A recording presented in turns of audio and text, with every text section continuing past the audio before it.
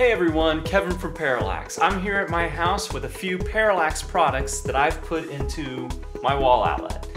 With this setup, I have full control of my indoor and outdoor lighting. Coupled with the sensors I've placed outside, I'm able to automate my lighting while monitoring the outside temperature. On the main plate, all you see is the 7-segment display for temperature, a button to switch on the lights, and indicators to indicate the lights are on or off. Here we are outside, and I'm standing next to where the two sensors are, but there's an LM34 for the temperature and a phototransistor just for the light sensing. They are actually right here, and I put a little hole and put them outside and then covered them up with some paint. Okay, so since it's really hot outside, we got a real high temperature, I'm gonna grab an ice cube, we'll just put it on the sensor and watch the temperature change.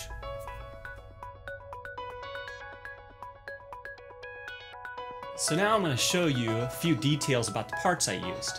So here's a detail of all the parts used in the project. Over on this side, these are all the Parallax parts, and on this side, these are extra parts that you can buy.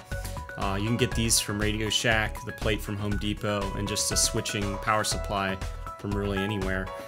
Basically, I had a switching adapter that was in the wall that allowed me to convert that high voltage.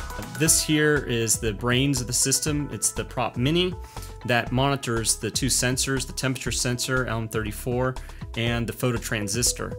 And then it uses the data coming in from the switches and the sensors to switch on and off the lights from the relays.